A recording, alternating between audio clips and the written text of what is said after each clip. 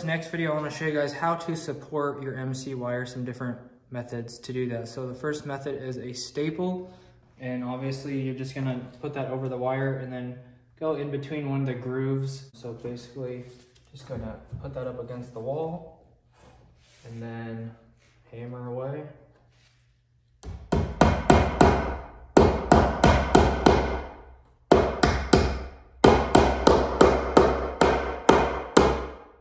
Just like that.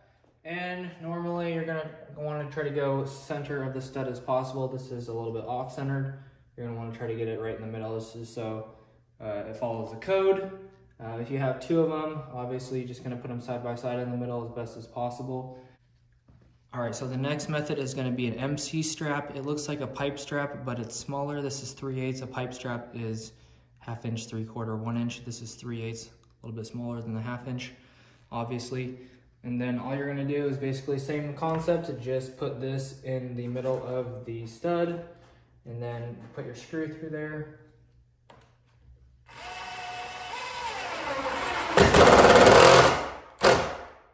Just like that. And there you have it. So there is another type of strap, the third method, which I do not have one on me, but I'll put a picture on the screen. It's called a Slim Jim. There's many different names for it, Colorado Jim. It's basically another type of MC strap. You put it on the stud. It has a little opening. It opens up. And then you just slip the wire in and then close it. You can do 1 wire, 2 wire, 3 wires, maybe 4 if you're lucky. But sometimes you'll have to zip tie it if you do 4 wires or something like that. But those are more for metal studs.